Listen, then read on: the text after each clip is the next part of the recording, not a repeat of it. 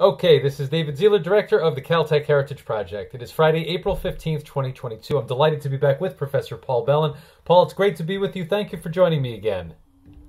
Thank you. I'm happy to be with you.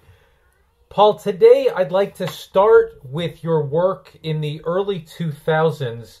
When you were working on accretion disks and jets, was that your first foray into closer to astrophysics, or had you done work on this previously? I think it was my first foray. What was going on at that point? What were some of the things happening in astrophysics where you were contributing?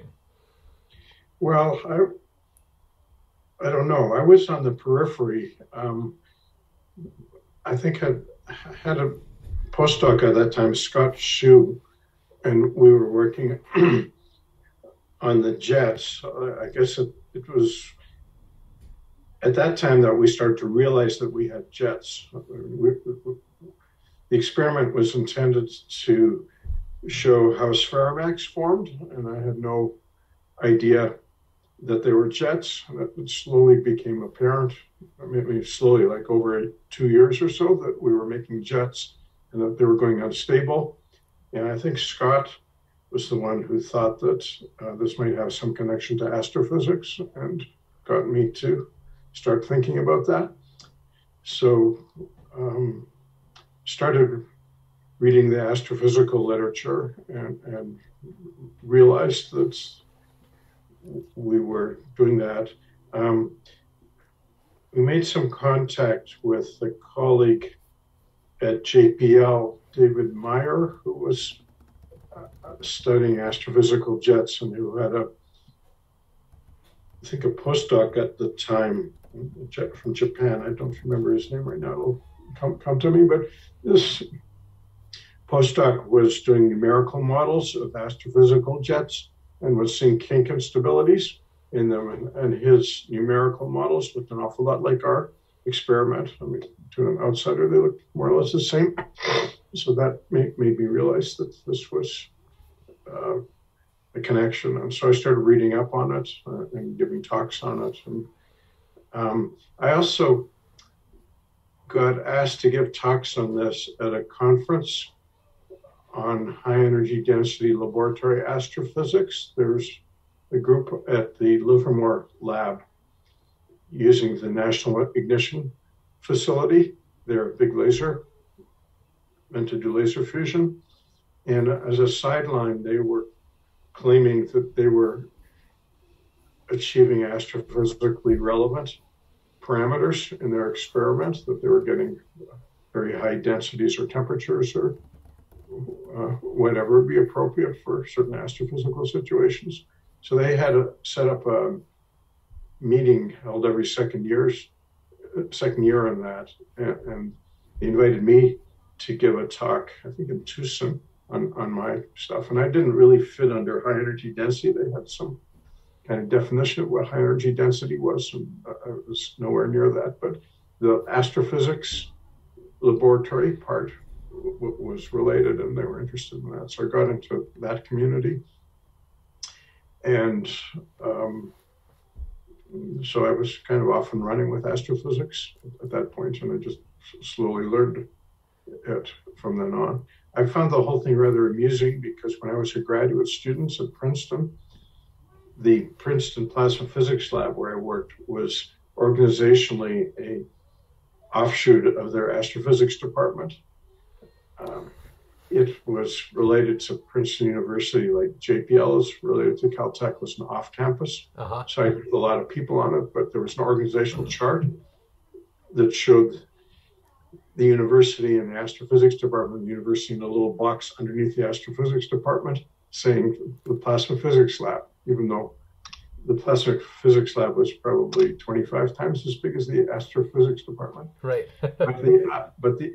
But the courses I took were taught by people sometimes from astrophysics, and astrophysics students took the same courses, and I took courses in the astrophysics building. But I never actually took any real astrophysics courses. I just took plasma courses.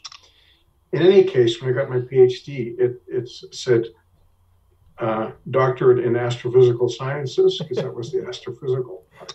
So I have a doctorate in astrophysical sciences, but didn't know any astrophysics. So I felt I was making good on what it said in my degree. No, I really do know astrophysics, or at least some astrophysics. Paul, with your work at that point on accretion disks and jets, was there opportunity for internal collaboration at Caltech? I'm thinking, for example, Roger Blanford before he left for Stanford. Yeah, we were talking to him. I wouldn't go so far as to say we were collaborating, but we did talk to him, and he was aware of our experiments, and we got some pointers from him. And then over the years, I've had some modest contact with him. I think there was a bit of a ship's passing in the night issue in that he's much more generalist. He was looking on many aspects of astrophysics, and this was just one little point. So I'd get all excited about the specific thing we were seeing, but that was just like one of 1,000 things that he was interested in. So it was a little bit hard to get him to focus on our particular experiment. I mean, he would be polite and listen, but he had a lot of other things on his mind also.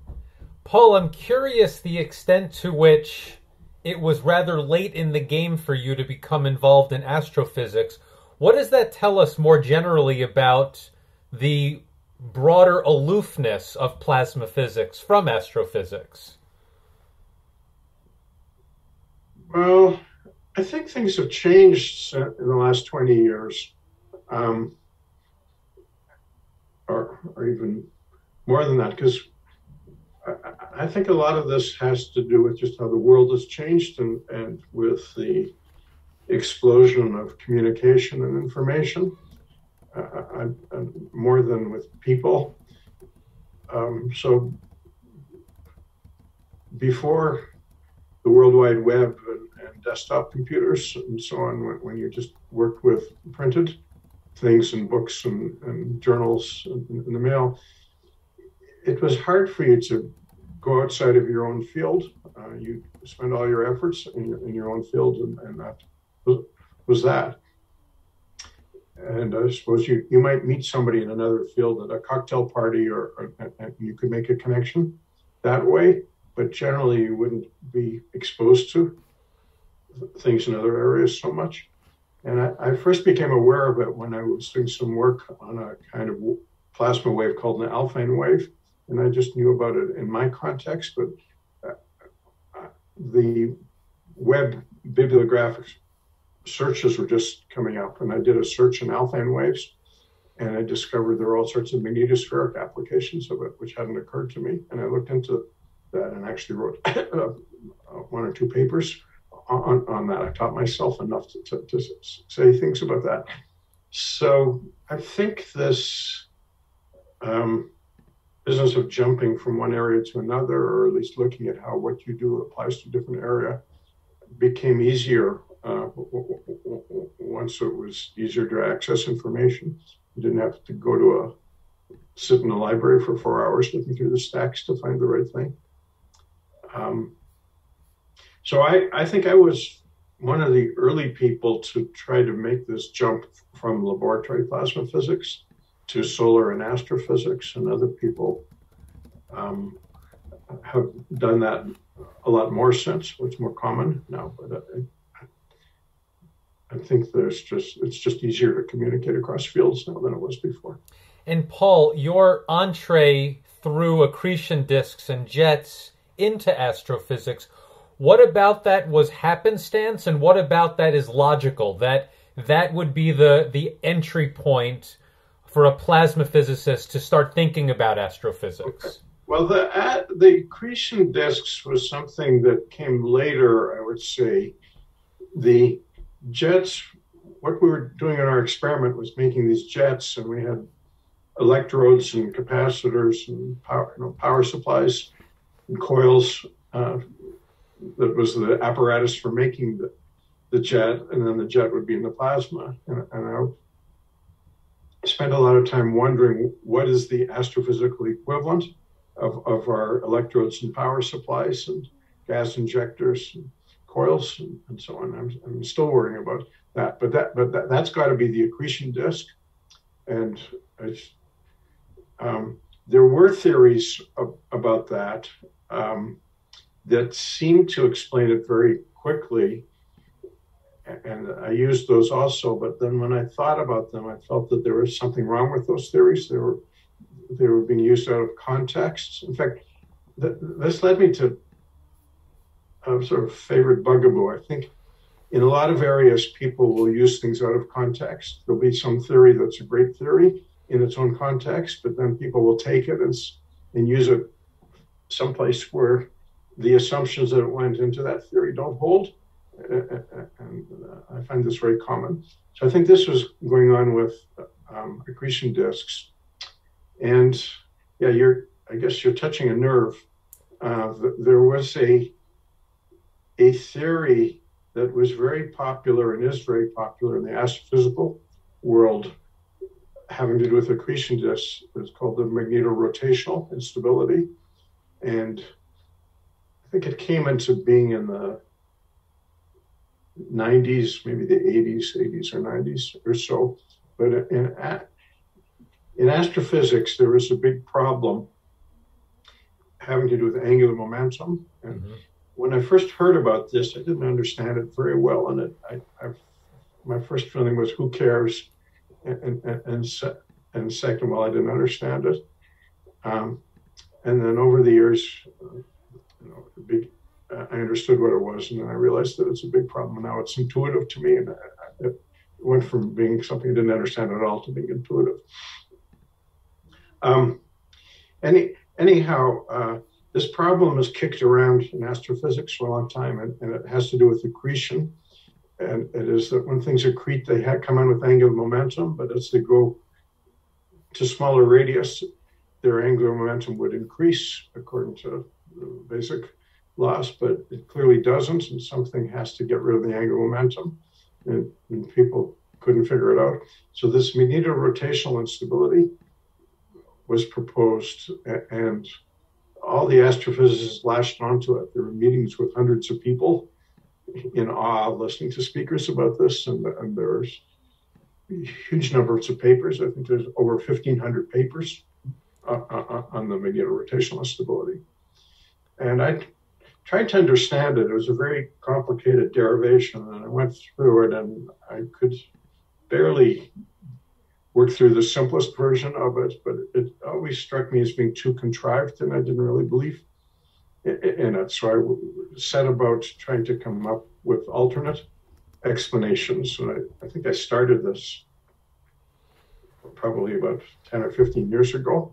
And so I've been hacking away at some kind of alternate to the magnetorotational instability over all those times. And it's been very interesting. I came up with ideas that I liked a lot. So this was a theory effort that was motivated by our experiments. That is, what's the equivalent of the power supply in our experiments? And I've published a bunch of different papers. And right now, a student of mine and I have a paper that's in press on that. That's the latest version of that. And I really think we're coming up with good explanations that are excellent alternates to the magnetorotational instability. So there was something I probably mentioned before, I think. Did I mention canonical angular momentum before? A little bit, but we should go into that some more. Yeah. Okay. So I felt that this was a critical thing with accretion disks. And that's something that comes straight out of classical mechanics, out of Hamiltonians and Lagrangians, and it's like one of the first things you learn, but it seems to have gotten forgotten by the astrophysicists. I thought they knew about it, but I wrote a bunch of papers on it. But when I did a Google search or a web, I guess a bibliographic search on all the times that canonical angular momentum was mentioned in astrophysics, I only found my own papers. I didn't find anybody else's. So it didn't seem to be there. But general idea is that when you have a magnetic field, ordinary angular momentum that we're familiar with is not a conserved quantity. There's something else that's more complicated. It's ordinary angular momentum plus another term that involves the magnetic field that's conserved. And then when you look at it that way, you can come up with all sorts of explanations for what's going on in an accretion disk. So I've attacked that problem from many points of view, and I think we've been making good progress on it. So I found accretion disks interesting from that point of view.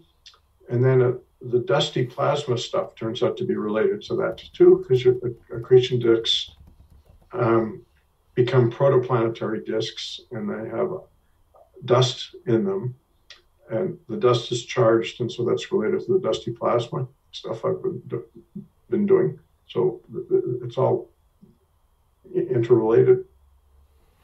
So we can't make accretion disks in the lab. The lab has electrodes and power supplies, but I think in astrophysics you need something to replace the lab power, electrodes and power supplies, and I think that's what the accretion disk is doing. The people who study accretion disks are generally different from the people who study jets, and so there isn't...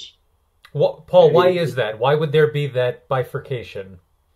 Because I think astrophysics is really mainly observational, and so there's one group of people who's looking at one thing and another group of people looking at another thing, and the theorists are separated from the observers, so everybody's kind of narrowly focused on their own little topic, so that there isn't a whole lot of integration, in my opinion, between seemingly disparate topics. So I think they know that accretion disks are related to jets, I mean, because they're always seen together. But I don't think there are people trying to study how an accretion disk drives a jet, or if there are any, there are very, very few. Paul, in the past 20 years, has there been a greater integration in the fields of plasma physics and astrophysics? I think so, yeah. For the better. This is a good development. Yeah, I think so. Well, if you look at it historically, they almost started together and then they separated, and now they're coming back together again a little bit. I mean, not tightly together, but there are a fair number of lab experiments that are trying to do astrophysically relative things, and I don't think that existed a generation ago. Paul, what remaining work needs to be done in this field, and why should astrophysicists be alert to what plasma physicists can offer? Well, I'm not sure how to answer that. I don't think we understand lots of things. So I guess to answer your question, I'm thinking of something that Alfvén wrote. Alfvén is like the great man of plasma physics. So he was somewhat controversial at the time, but he said something that, at least one of his books, he said something that I kind of liked. And he said that the astrophysicist tends to think of space as being filled up with objects like stars and planets, and maybe there's some stuff in between them, but they're all individual things, and they're little spheres that are connected together. And he was saying you should really think of space as being like electric circuits, that there's stuff flowing from one place to another that's interacting with something at a distance, and it's a different point of view.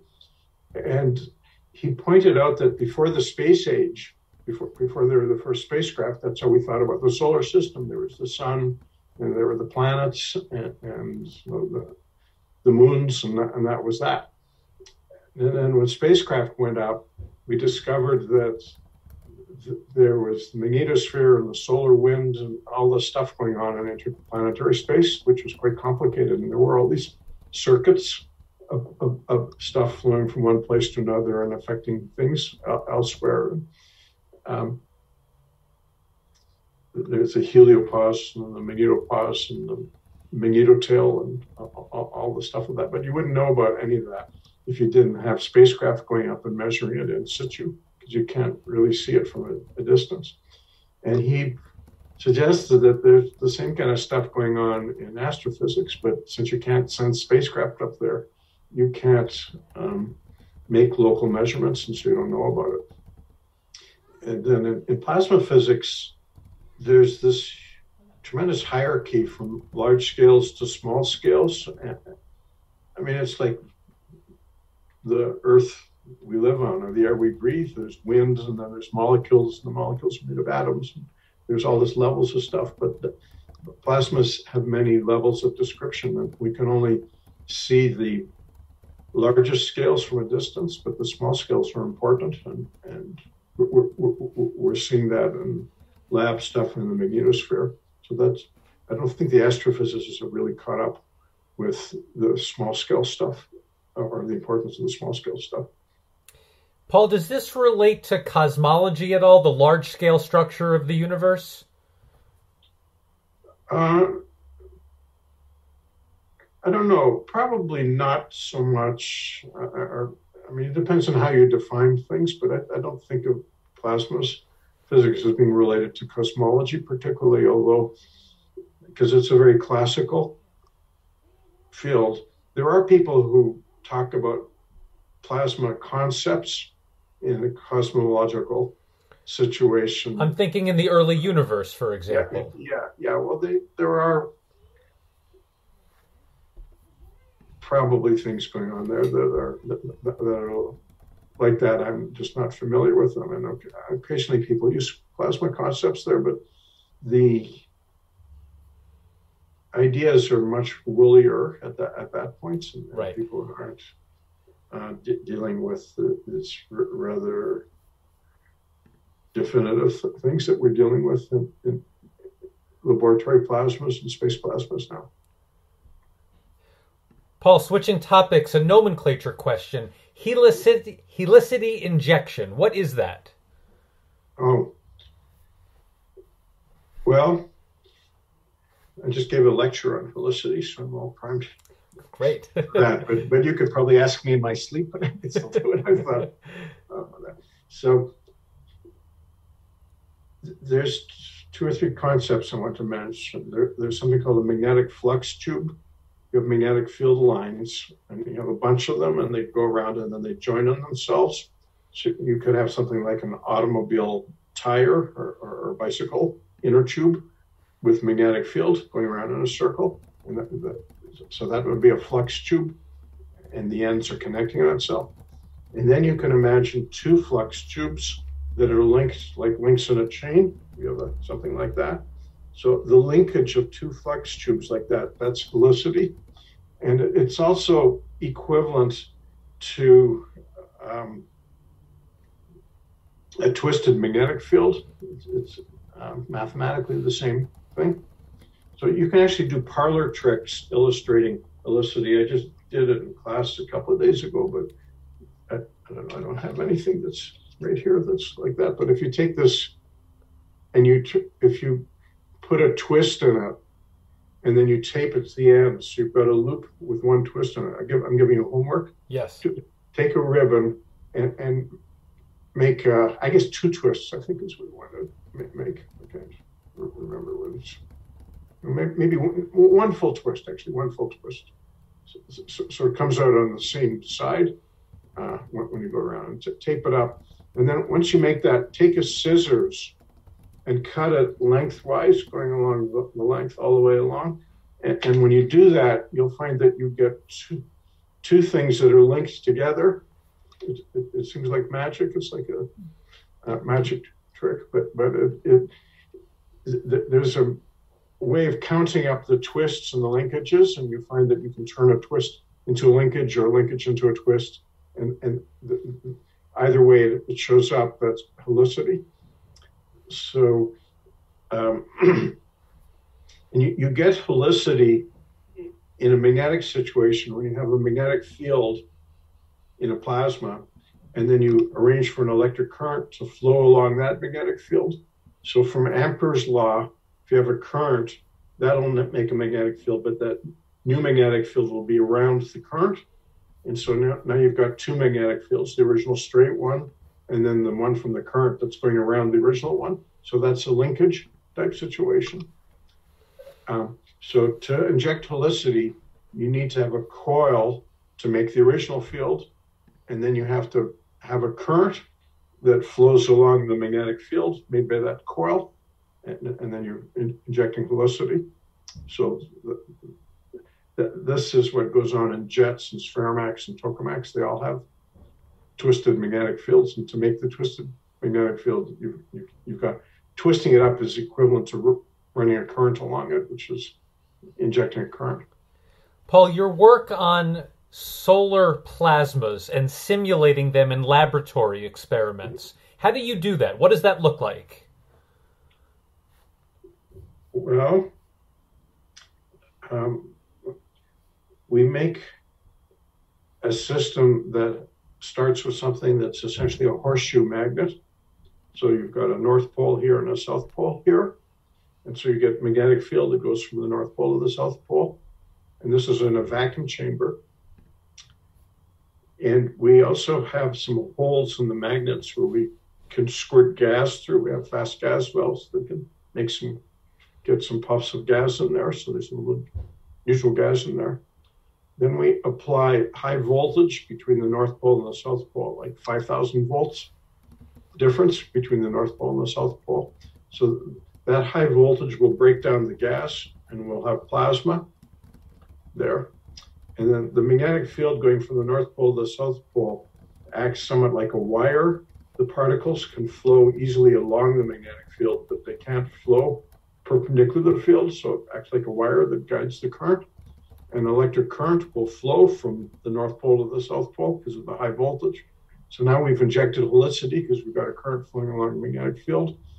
And the current will tend to pinch upon itself. It has a self-force that will tend to squeeze it down, so you get a narrow loop. And so you've made a solar loop.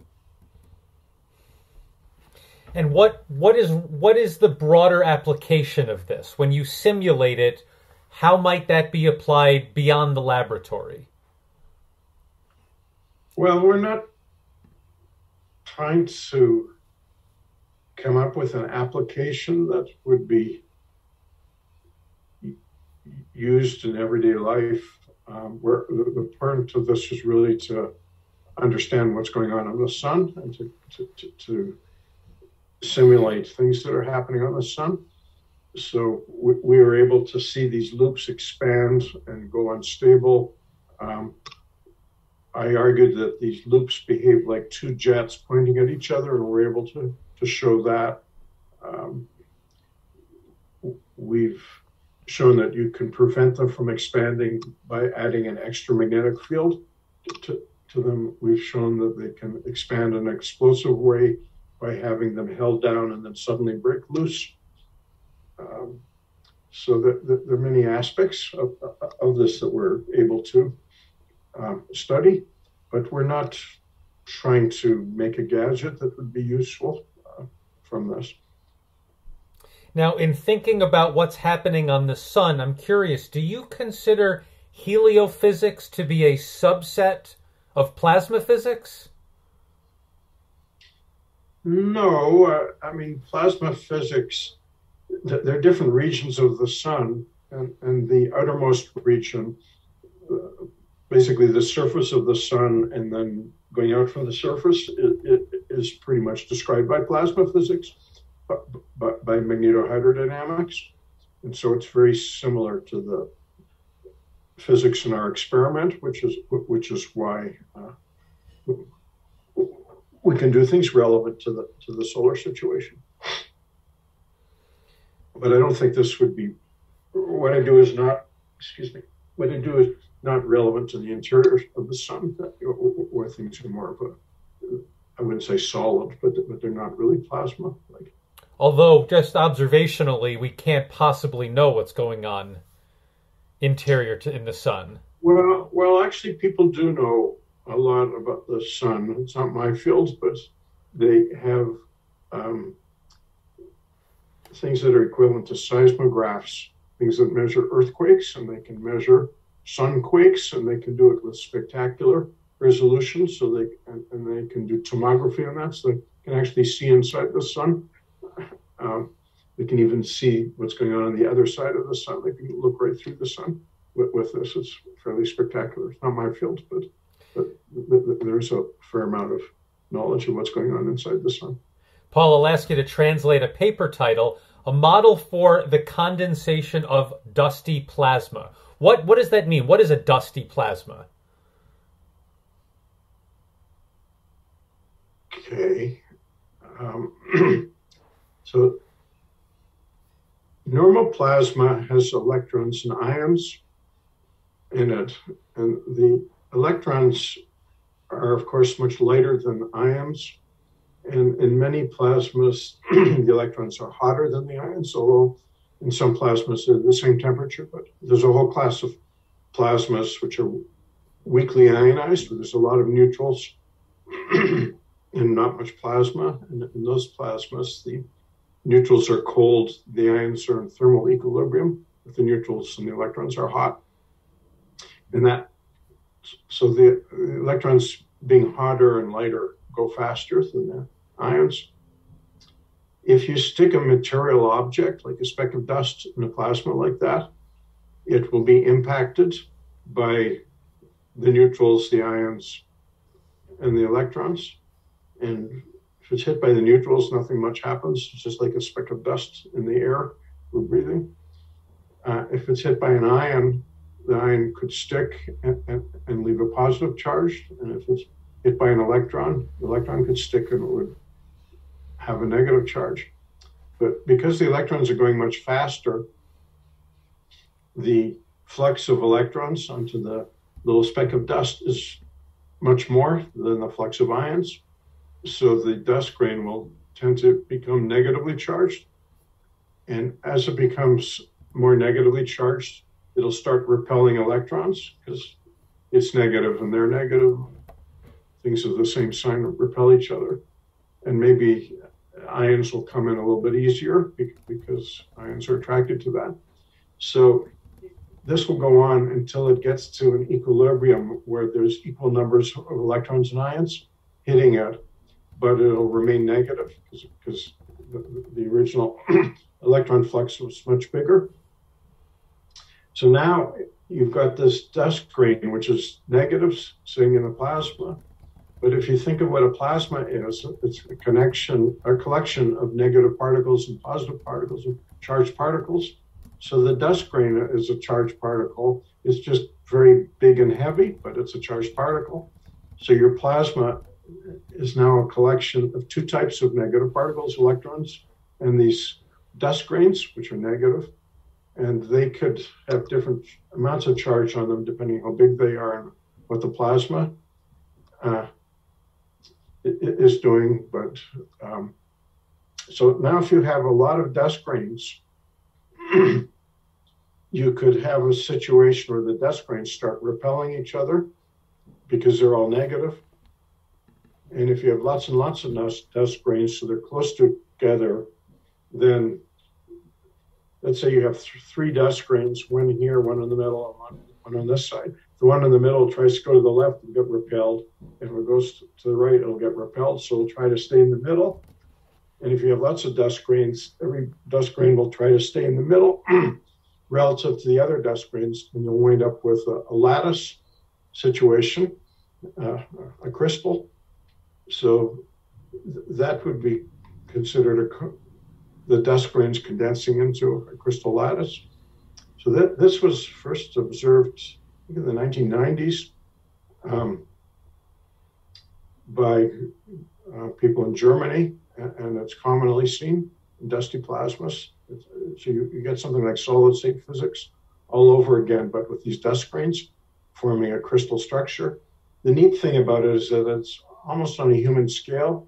The dust grains can have varying sizes, a few microns to even bigger than that, and the spacing between them could be hundreds of microns. So you can see this with ordinary cameras. You don't have to buy terribly fancy equipment, just a Nikon camera like you buy in a camera store with appropriate lens can see these lattices. And so the paper I think you're referring to was trying to calculate the circumstances under which this lattice would form, because you don't always get a lattice. You have to have enough dust grains crowded together so they're repelling each other to form this lattice. Paul, when you're looking at plasma flow that's both dynamic and stagnating, is that the same plasma flow? In other words, is it the same plasma that's either moving, it's kinetic, or it's not? Or is it two separate categories of plasma? Okay, well, I'm not sure if I understand the question. I'll try to answer what I think you're getting at. So, plasma is a bunch of particles. And so you can characterize the particles different ways. You could talk about the average velocity of all the particles. So let's say you've got 1 trillion particles and they're going all different directions. But if you average their velocity, you find that the average velocity is 100 meters per second. We do that with the air we're breathing. When you talk about the wind speed, that's the average speed of all the molecules in the air. But if you look at an individual molecule, it's not going at the average speed. It's going at some random velocity that's probably much bigger than the average speed.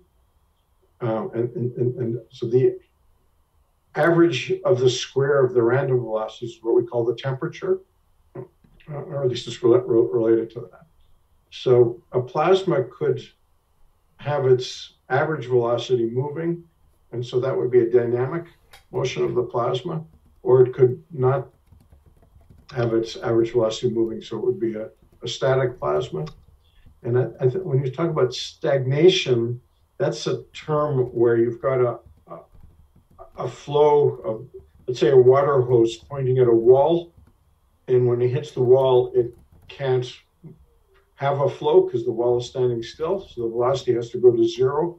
The technical term is that the flow is stagnated at that point. It's gone to zero, and then the flow will usually go out sideways at that point, but interesting things will happen. Or if you have two hoses pointed at each other, then right at the middle, they can't be going to the left or the right because they're equal, and that would be a stagnation point, and that would be an interesting thing where things often are a little bit different.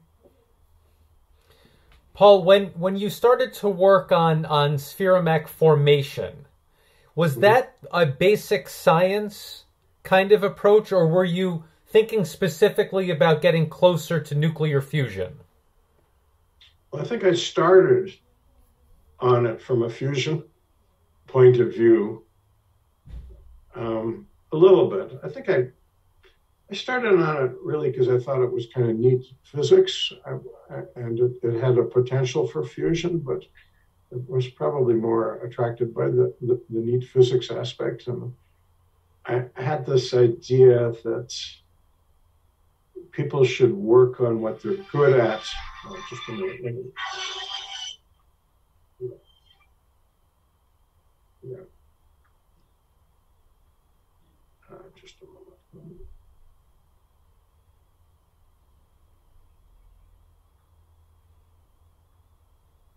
People should work at what they're good at.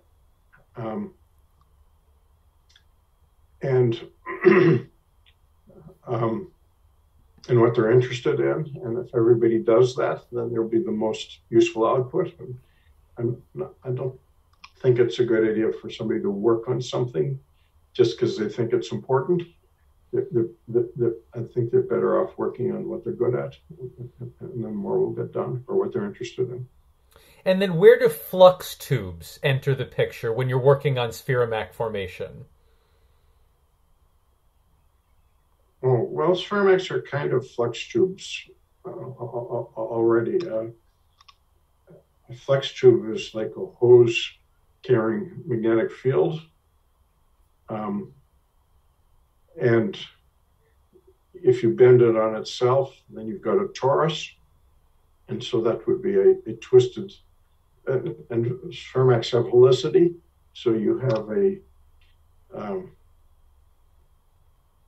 twisted flex tube bent on itself. A everyday example of that would be like a smoke ring. If somebody blows a smoke ring, the magnetic field in a spermac is very much like the magnetic field in a smoke ring. So that's a toroidal structure. A smoke ring doesn't have a twist in it, but if you added a twist to it, then it would be similar. How did you get involved in night shining clouds? What was the point of entree there? Oh, well, that's a dusty plasma problem. That those clouds, they're called noctilucent clouds, and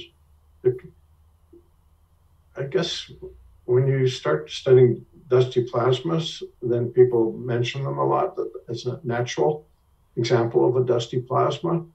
So I did some reading on that. And I wrote a paper, which I don't completely believe in right now. I think there's some aspects I still believe in, but I don't think it's entirely correct, that addressed an issue in noctilucent clouds. I'm trying to remember now. This was quite a while ago.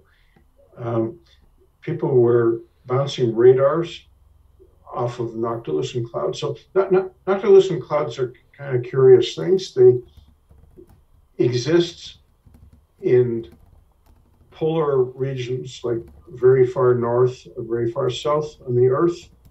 So if you're in Sweden, you can see them, and they exist in summertime mainly, and at very high and very precise altitudes, like between 82 and 85 kilometers altitudes, or like only a couple of kilometers in extent. And they're always about the same height. They don't change much. So it's like somebody painted something at a certain height, and it's just there. And it's very cold at those altitudes. It's about 150 Kelvin. So it's more like an astrophysics type temperature than the temperatures we're used to. And of course, the pressure is very low there. It's more like a lab experiment. It's about 100,000 times lower than the pressure at sea level. So it's it's at the edge of space, basically. If you're a little higher, then you say you're in orbit, and if you're a little lower, then you say you're in the atmosphere. It's kind of where the atmosphere turns into space. So these clouds can be seen with the naked eye if you're in polar regions, and they come and go. They're not ordinary clouds. They're little ice grains, and they're charged, much just like I described charged ice grains.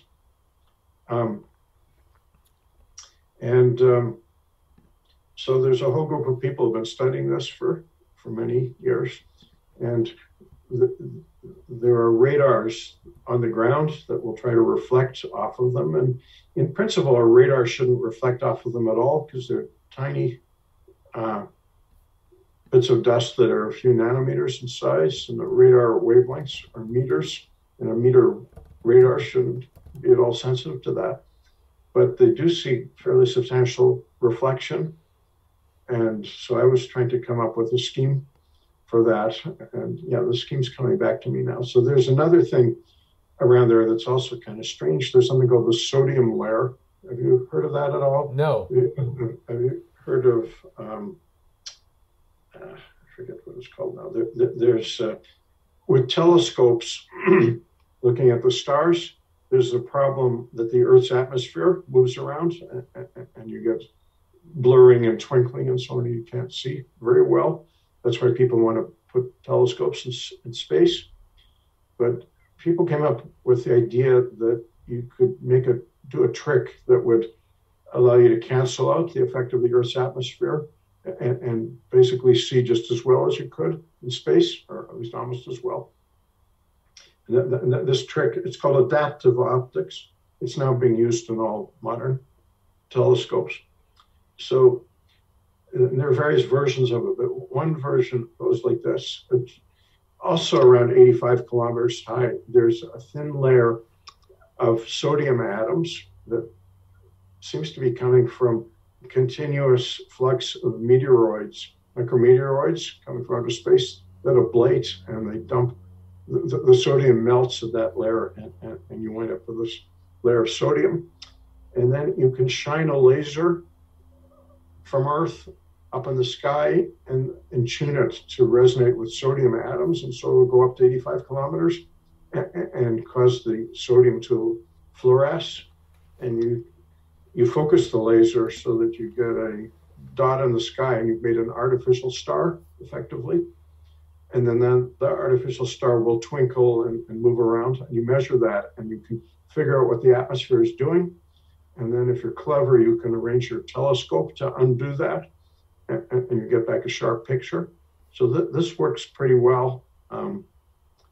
There's a solar telescope that has been doing this big time at Big Bear, and they're able to see things down with a resolution of about 60 miles or so on the sun now, which is fairly impressive.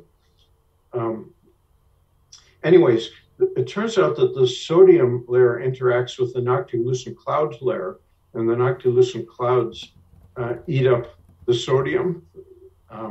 There's a depletion of the sodium when there's noctilucent clouds. And I learned from my reading that when sodium is deposited on ice at these cold temperatures, it doesn't start burning, which is what would happen in a lab. If you put sodium in water, it bursts into flame. But at these cold temperatures, it doesn't do that, and it actually forms a metallic coating on the ice. So I had this idea that the ice grains get coated with metal, and that's why they reflect the radar so well. But then there was some other problem with it that made me think maybe that's not what's going on.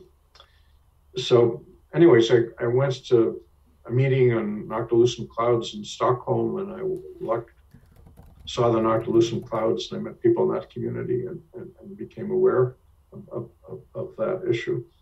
There was a curious thing about noctilucent clouds. At least one guy has proposed something which I think is pretty bizarre. It's a natural phenomenon. It's a cloud. And he wrote a paper claiming that these things didn't exist before 1885. It's like saying tornadoes didn't exist before a certain time. It seems like. So on what basis can you make that claim?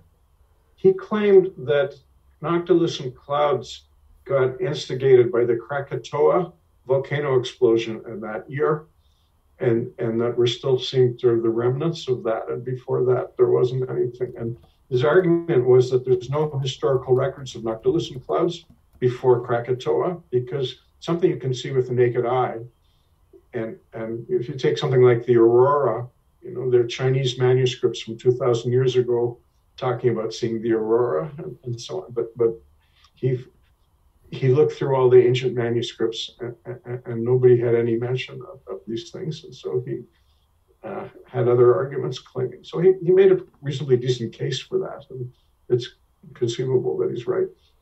Paul, more broadly, are these clouds so specialized that they don't really tell us anything else about cloud formation or other clouds, or can you make those extrapolations?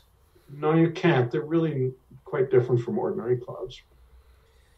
Is there a concern with global warming that we might lose them? No, but they've been changing over the years, and there's a concern that means something or other, but I'm not sure that there's a consensus on what it means, because there are people who spend their lives measuring these things, and they have seen some trends. And I guess at some point somebody called them the canary in the coal mine that was warning us about some terrible thing that's going to happen, but I forget what it was. Paul, more broadly, I wonder if you can explain your interest in Hamiltonian dynamics as it relates to plasma physics. Oh, okay. Well, that's Hamiltonian dynamics is kind of the first thing you learn in physics.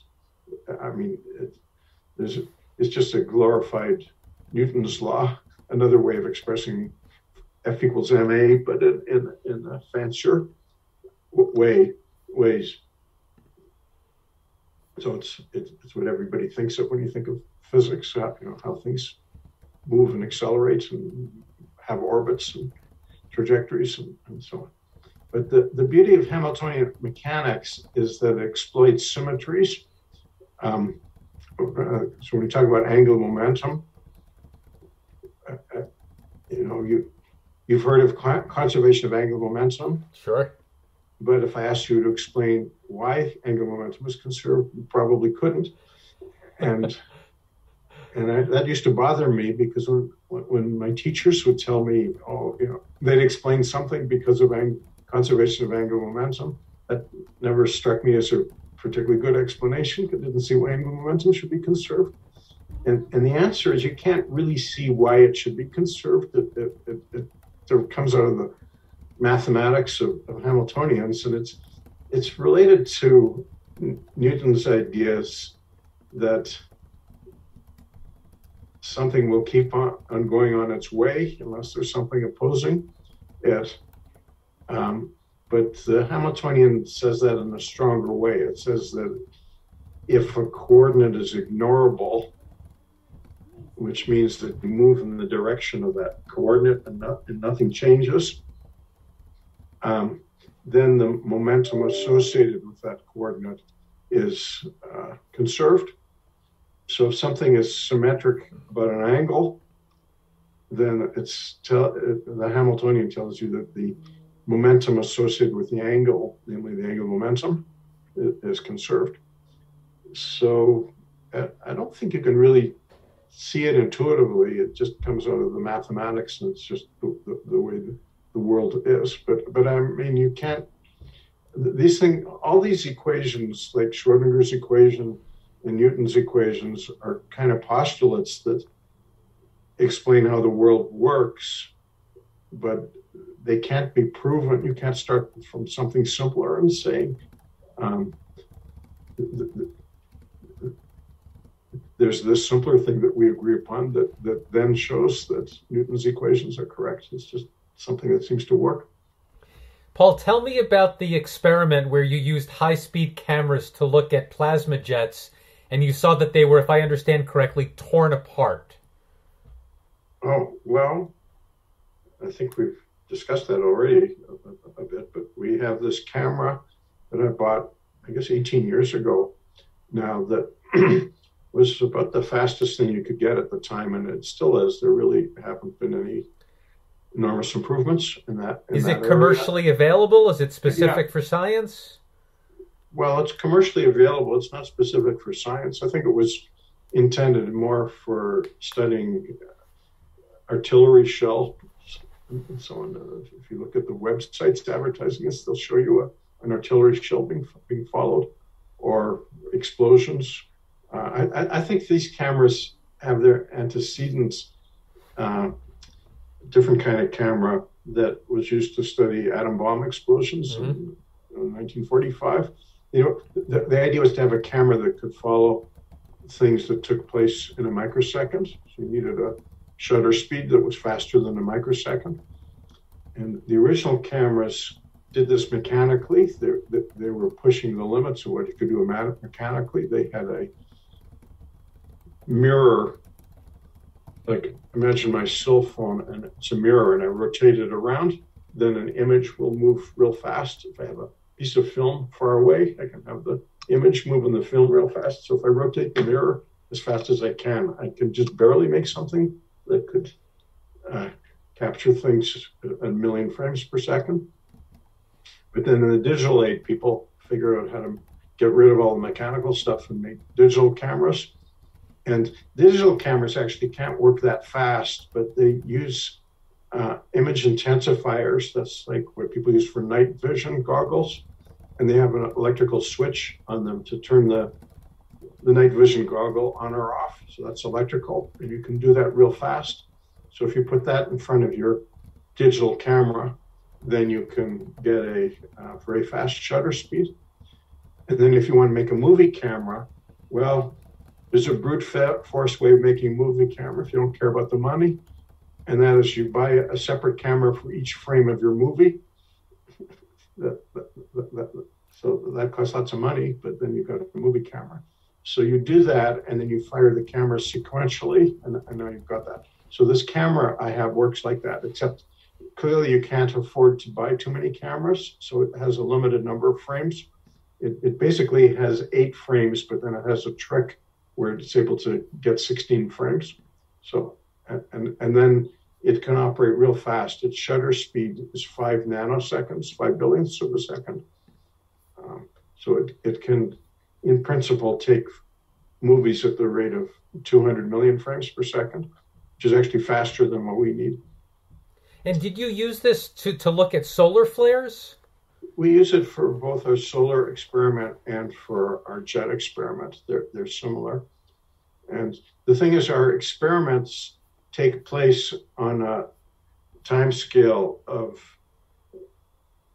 at least the duration for the solar experiment is about 5 or 7 microseconds. And the jet experiment in one mode is also about 5 or 7 microseconds. In another mode, it's about 40 microseconds. And then things happen during that time. So you want to be able to look from 1 microsecond to the next, or even a fraction of a microsecond, maybe a tenth of a microsecond to the next. So having a camera this fast is very good because we can study things that are going on that fast with it. What were you learning about solar flares? What was interesting about this project? Well, we've seen a bunch of things. We've seen how they expand. My students came up with something a few years ago that was pretty neat. I had argued that there are jets coming from what are called the foot points. Remember, I described the North and the South Pole. So there's a jet coming from the North Pole and a jet coming from the South Pole, and there's plasma flowing up, and that's what fills. You were asking about flux tubes. The magnetic field going from the North Pole to the South Pole, that's the flux tube. At least think of a tube of field lines, a bundle of field lines going from the North Pole to the South Pole. That would be the flux tube. And if there's flows of plasma up, then these magnetic field lines get filled up with plasma. And there are magnetic forces that cause this whole thing to expand. So that the sort of arch rises up. So what my students saw was, we've seen years ago that the top of this thing often would have a dip in it, and we'd assumed that that was a projection of a helix or a kink on it, but it didn't really make sense because it always looked the same. If it was a projection of something, it should be random. It should sometimes be one way and sometimes another way, but it was always the same way. And then they realized that it wasn't a projection of something. Instead, there are these jets coming up, and they would collide at the top, and the top would have a higher density than the rest because they were smashing into each other and building up there. And since there were forces accelerating things up, at the top it would be heavier because there was more mass there because of this collision. So if you have the same force and more mass, the acceleration is less because the acceleration is the force over the mass. So the top would not keep up with the rest. And so when you looked at this thing expanding, the top would be dragging behind, and so it would look like a dip. So we saw that with our cameras. And we also played games with multiple colors. We would, to show that there were jets, we'd use one gas coming from the North Pole and one gas coming from the South Pole, say nitrogen on one and hydrogen on the other, take pictures, put filters in a camera and color code things so we could distinguish one gas from another, and you could see a red plasma hitting a green plasma. So that was something we were able to establish. Paul, I'm curious if you have any opinions on the idea that solar flares affect climate on Earth. Specifically, there are some people who think that part of the warming Earth issue is increased solar flare activity.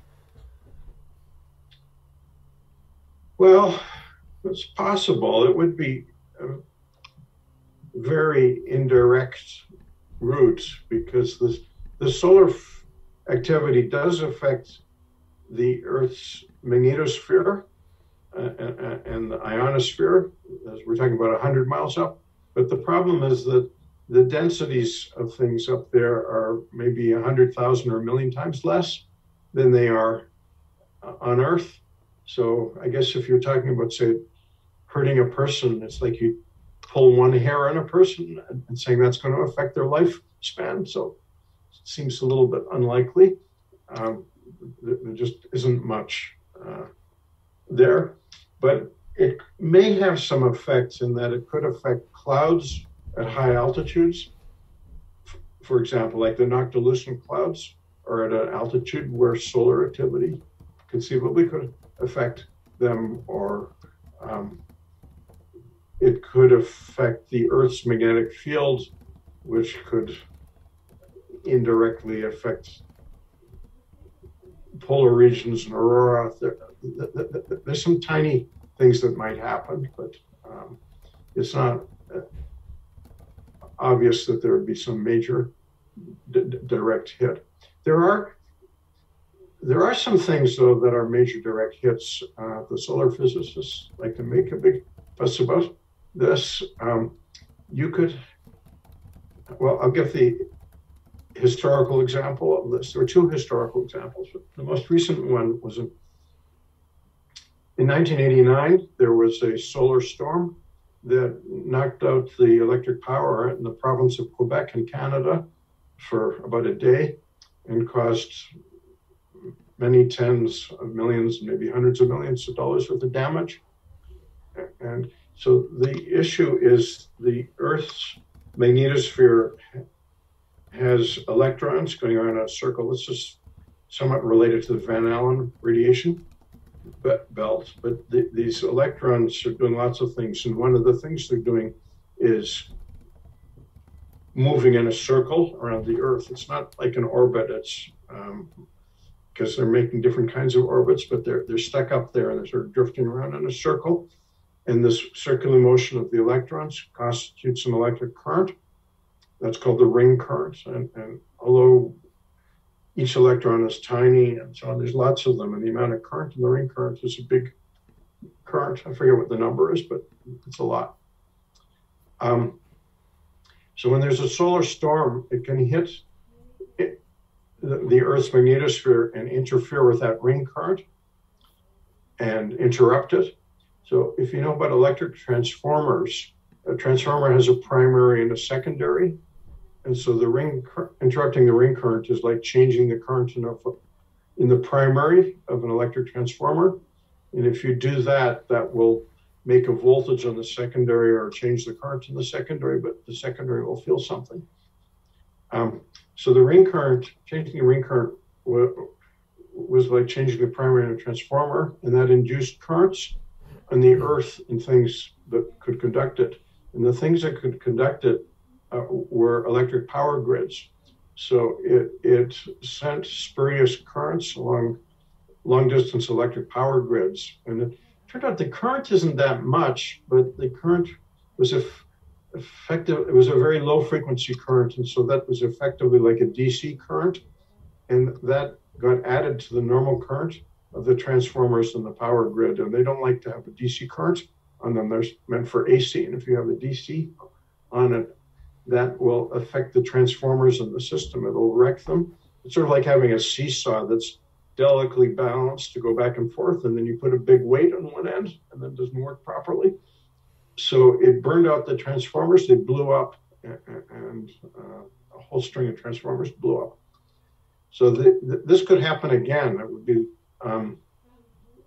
if you had a big solar flare, it could knock out electric power grids. The electric companies are aware of this. And at the dawn of solar physics, there was, I guess, 1859, there was a famous incident. This is sort of the book of Genesis for solar physicists. There was a British scientist named Lord Carrington who built the first sort of serious device for looking at the sun. He had some kind of lens or mirror or something that would make an image of the sun on a table. And when he just got it working, there was a solar flare, and he had an assistant with him, so they both saw it. And it was a big solar flare. In fact, it's the biggest solar flare that anybody has seen since 1859, which is quite amazing because he just set this up and he sees the big one. So that's called the Carrington flare. And the Earth, at least the world, wasn't industrialized the way it is now, but they did have some things. They had telegraph wires all over the place. And this Carrington flare was enough to cause the wires and the telegraphs to have high voltage on them to spark and to cause fires. So there were fires around the world because of the Carrington flare. So anyways, that people could, in retrospect, figure out how big the Carrington flare was. And it was much bigger than the Quebec one. And if it happened now, it would do billions of dollars of damage to our economy, would knock out things all over the place. So solar physicists are kind of riding off of that. And we have no effective defenses as of yet? Well, we have some defenses. One defense we have is that you have some warning of it, because when it comes from the sun, it doesn't come instantly. It takes about 24 to 48 hours to make its way from the sun, because it's not the radiation, it's actually a plasma, somewhat like my experiment, Spherimax, that is ejected from the sun and traveling towards the Earth, and it takes a day or two to hit the Earth, and then it knocks the daylights out of the Earth's magnetosphere and can cause all this. So you can have warning, and then if you know it's coming, you can tell people to batten down the hatches, disconnect this, and shield that, and so on. A flare like that might be very harmful to astronauts in space too, because there'd be a lot of X-rays associated with it. Those would come more or less instantly, so you wouldn't be able to protect yourself against that. You wouldn't know it was coming. Paul, tell me about your work with solar loops and what its impact was for space weather science. Well, I'm not sure whether we've had an impact yet. We've been working with the solar physicists over time and understanding how these loops go unstable, and I think we've had some impact, I guess. We've done some experiments where we had two of these loops interacting with each other, and people in the sun have sometimes seen that, and at least one or two have referred to our work. So I think we've had some moderate impact in how people think about things. And more generally, in space weather science, are they primarily plasma physicists? Yeah, space weather is essentially plasma physics. And how far back does that field go, space weather? I think it goes back to the Second World War, maybe earlier. It's kind of the beginnings of plasma physics, because it had to do with shortwave radio propagation. Did you ever listen to shortwave radio, or you know what shortwave radio is? I know what it is, yeah. Okay. So ham radio operators and international broadcasters would use shortwave radio, so you could listen to Radio Moscow or the BBC or whatever, or Radio Australia, sitting in Pasadena, and you have a radio that would listen to those things. And the question is, how did that work? It worked by radio waves coming from a transmitter and reflecting off the Earth's ionosphere. Be like a mirror. It would bounce back and forth between the ionosphere, which is maybe 100 or a few hundred miles up, and the ground. And you get what's called a skip. So it might take 2 or 3 skips to make its way there. So when this happened, people were surprised. There was a book about Marconi that I read a while ago called Thunderstruck, excellent book, that described this. When Marconi got radio going, everybody thought it would be line of sight, and they were very surprised that you could do this long distance. stuff, and it was because of the bouncing off of the plasma in the ionosphere. So that kind of instigated one form of plasma physics to understand the ionosphere, which is a plasma. And then the solar storms can upset the ionosphere. So shortwave radio is notoriously flaky. Sometimes it's like the weather. Sometimes it works, sometimes it doesn't work. There can be a good day when you can hear BBC perfectly like it's coming from next door, and then another day you can't hear anything at all, or you can hear it and it's fading in and fading out and so on. So this had military implications, because if you're trying to communicate with your army that's hundreds of miles away, or your airplanes or whatever, and it's fading in and out, this is a big deal, and it's still a big deal.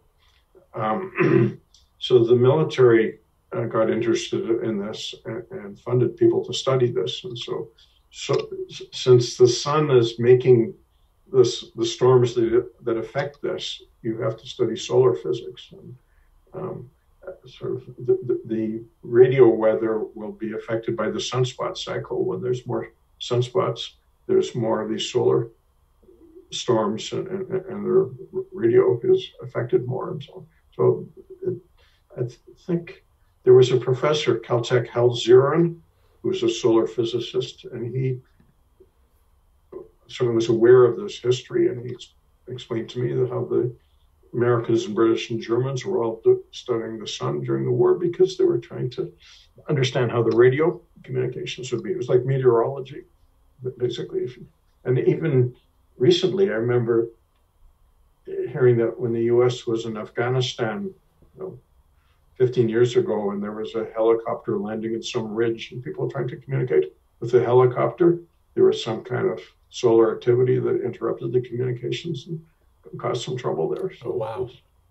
And now it affects spacecraft, because spacecraft are in orbit, and they feel a little bit of friction from whatever plasma's up there. And if the plasma gets disturbed, then the friction changes and their orbit changes.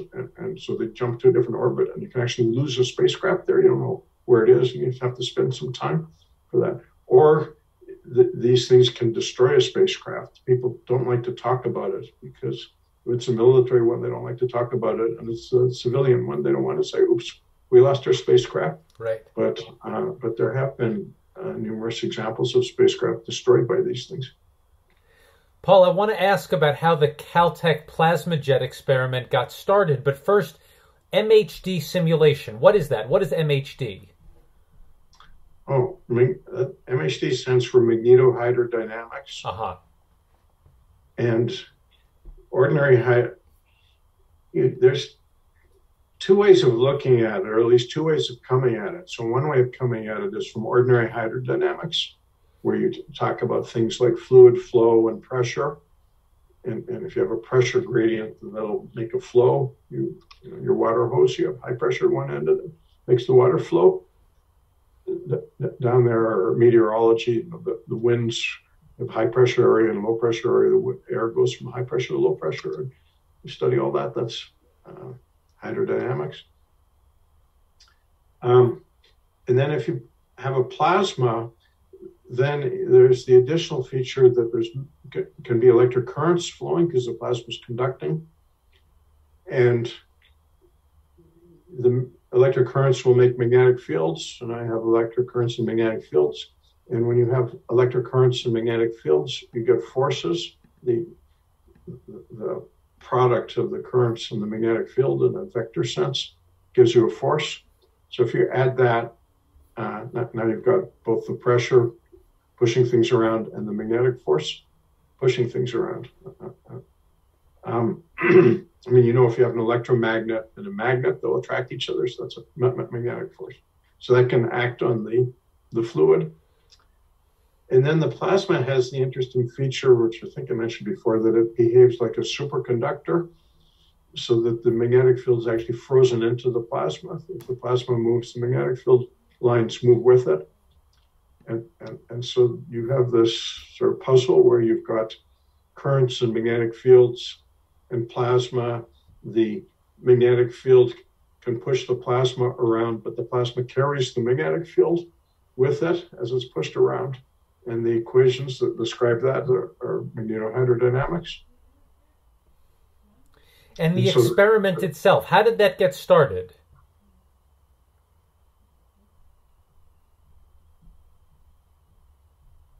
I'm not sure what you mean by how did it get started. What was the funding? What were the science questions that motivated you to start the experiment?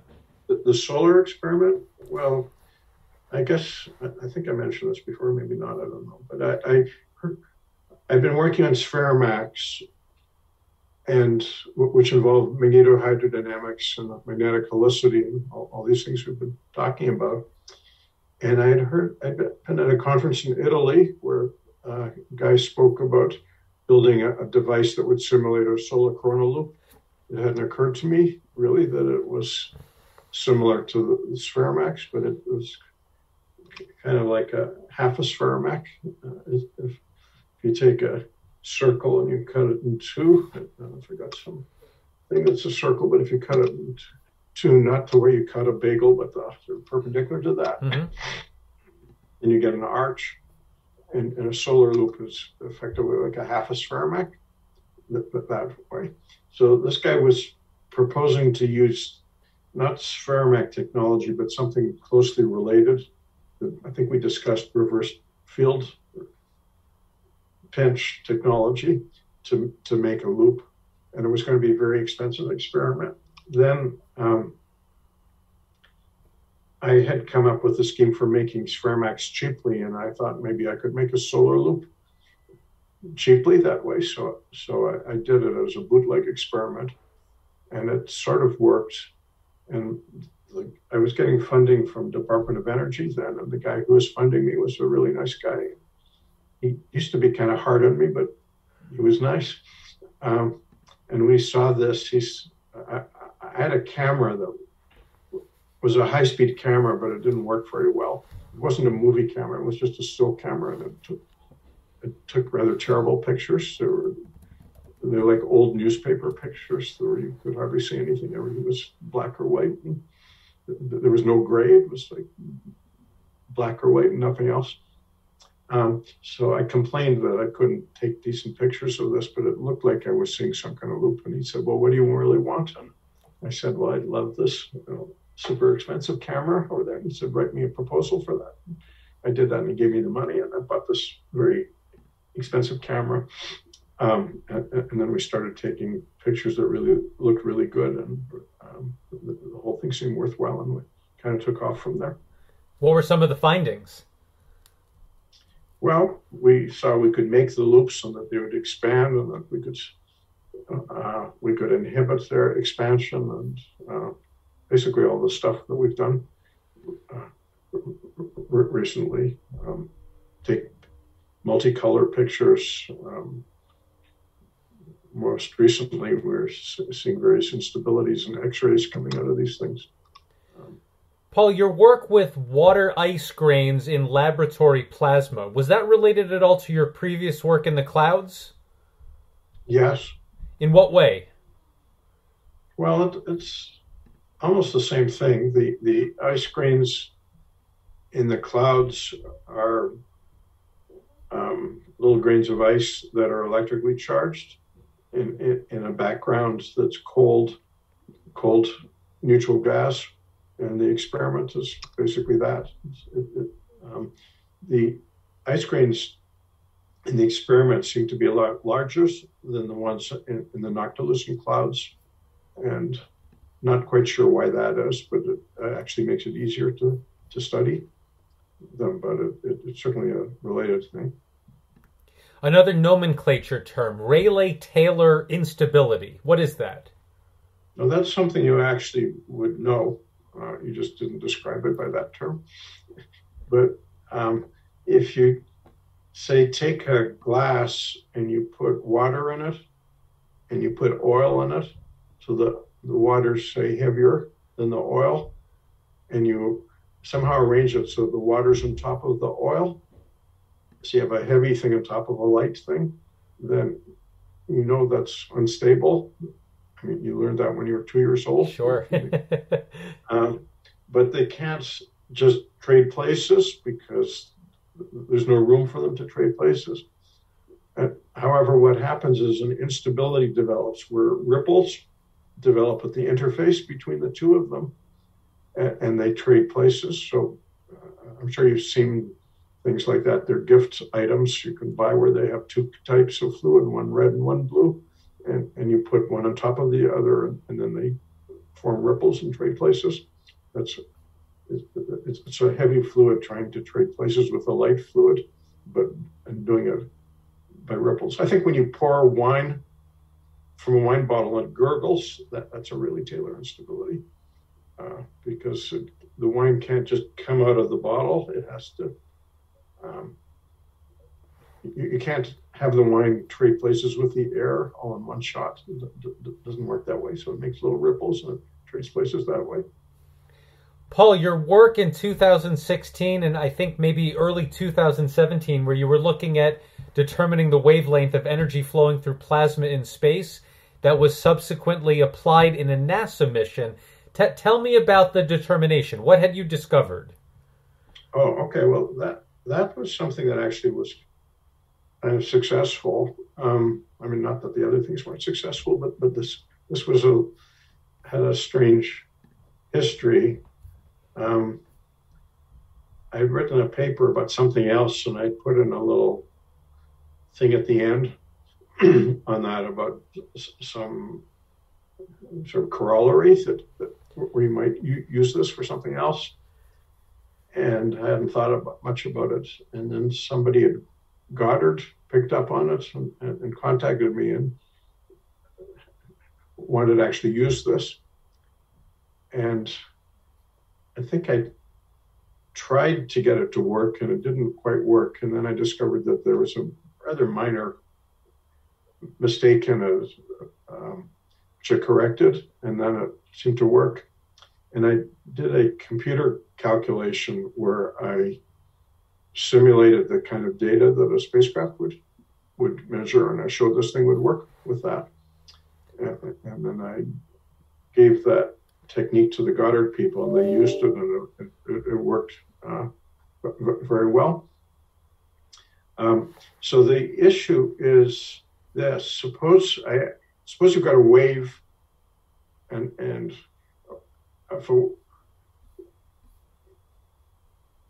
it could be a sound wave or a radio wave or a light wave, or there are plasma waves that are different from all of those, but waves have certain things that make it a wave. There's a wavelength, and there'll be a frequency, and there'll be a direction. Okay.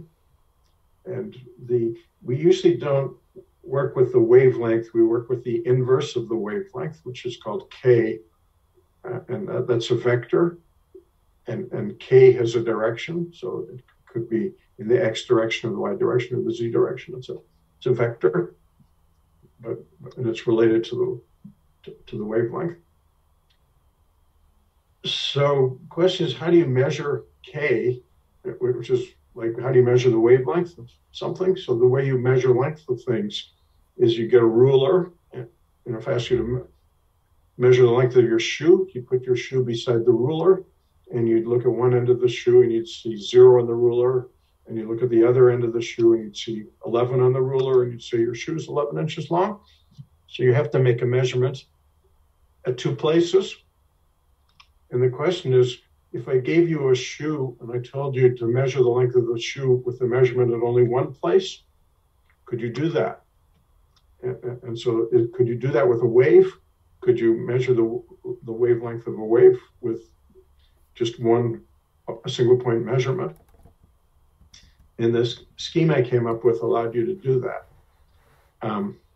So it has to do with Ampere's law and a limiting form of Ampere's law that is actually appropriate for a great many waves that people are interested in.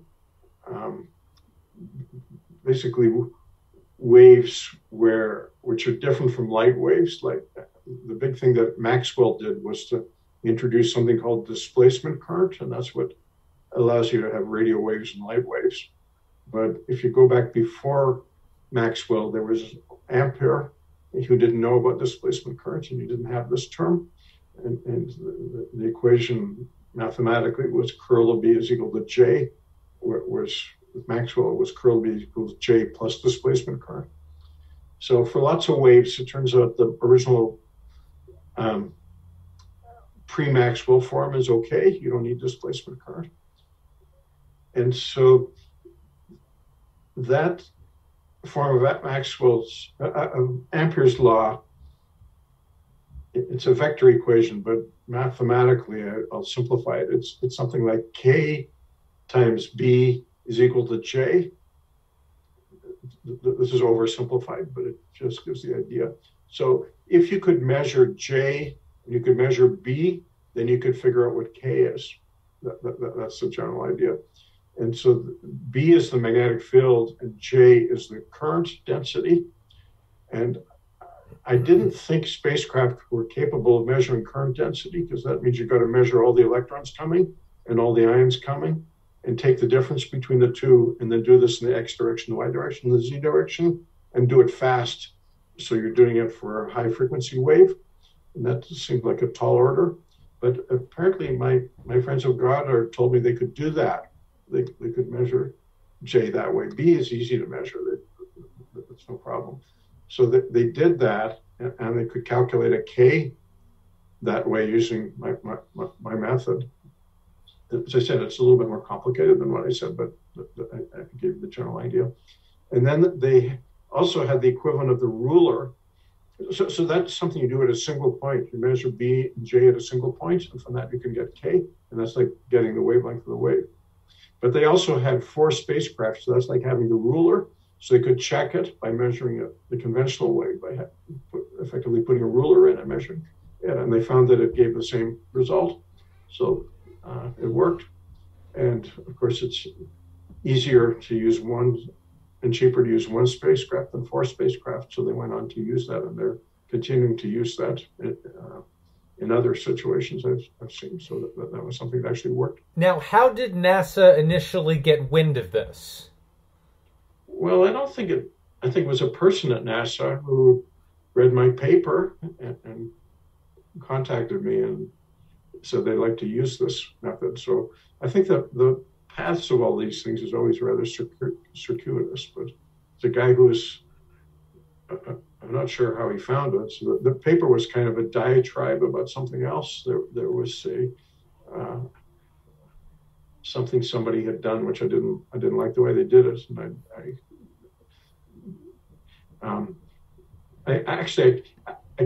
that paper was an interesting paper because I purposely chose the most boring sounding title for it. Usually people do the opposite, but I have my reasons.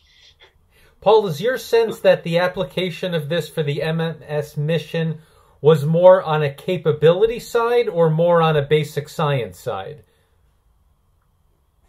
Well, I think it does both, actually. Mm-hmm. I mean, it's certainly basic science, but I think it improves the capability. In what way? What does it make possible? Well, I think they found that if they used it on the 4 spacecraft and sort of averaged over this four spacecraft and made that like one big spacecraft, then I think they got better results than the method they were using before. It was more precise, or there was something better about it. And then it does mean that in situations where you only have 1 spacecraft, you could measure the wavelength of the wave, whereas otherwise you wouldn't be able to. So it gives you a capability. I mean, these spacecraft cost, well, MMS probably cost about $1 billion. So 1 spacecraft was maybe $250 million. So roughly speaking, this method would save you $750 million to, if you want to exaggerate or whatever, but you could use 1 spacecraft instead of 4. Paul, I've asked some general questions about how you've gotten into related fields from plasma physics. What about AMO physics, atomic, molecular, and optical physics? Was the opportunity there through the accretion disks in astrophysics, or was it the other way around? You were already doing AMO techniques. Well, No, I'm not sure if I would say I'm doing AMO. I mean, we've been doing laser-induced fluorescence, which I suppose falls under that. But I think people often lumped plasma physics into AMO, but I think that's more of an organizational thing than a real physics-related thing. Is atomic, molecular, and optical basically means it's not plasma, it's not ionized. So to the extent that I'm doing spectroscopy, it would fall under that. So maybe we use things that would be listed as AMO as tools in what we're doing, but we're not pushing the frontiers of AMO particularly. More broadly, Paul, I'm curious, with all of the emphasis on sustainability research at Caltech, do you see a role for plasma physics? Well, fusion physics is essentially sustainability physics. I mean, that's how I got into the fields when I was a student. I was interested in that, and it's a form of nuclear power. And I can give you the spiel about fusion. I don't know. Are you familiar with the spiel about fusion? It's the hope for our future. It's unlimited energy. Yeah. So I mean, the numbers are stupendous for it. There's enough fuel and seawater to power civilization forever, and a gram of fuel would power a household for a year or 10 years or something like that. I forget the numbers, but it would be certainly a panacea, and it's has some hazards, but it's much less dangerous than fission physics, than fission reactors, because with a fission reactor you have like 5 years worth of fuel sitting in the reactor all the time, and so if it blows up, you've got this 5 years worth of fuel that gets spewed across the countryside, and then you've got lots of waste that could be turned into weapons and so on. So fusion reactors have a little bit of that. I'm not saying they have nothing, but they make the reactor itself radioactive, but they only have a tiny amount of fuel in the reactor at any time. You don't have 5 years worth of fuel, and you just have that second's worth of fuel in. So it's like your car engine doesn't blow up because it doesn't have much gasoline in it at the time. Maybe the fuel tank could blow up, but the engine doesn't have much in it. And it doesn't produce things that would go into atom bombs. It could if you wanted to, but it doesn't necessarily do that.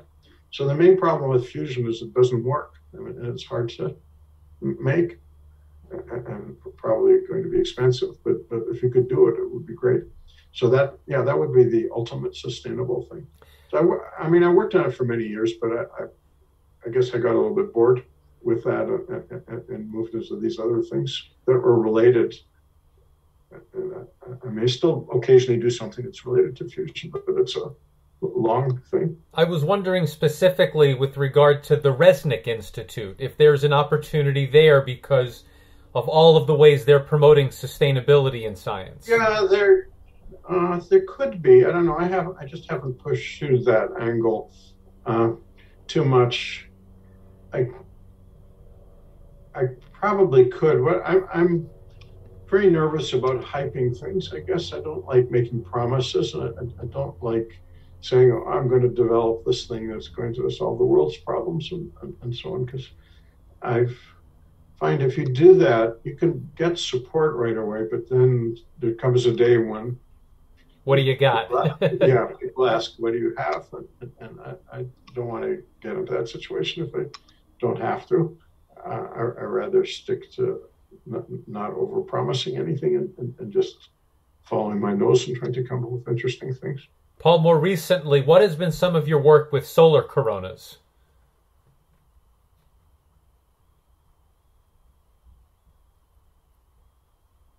Well, I guess what have we done lately? Well, we saw the most recent stuff we published was seeing Rayleigh-Taylor instability in a solar coronal loop.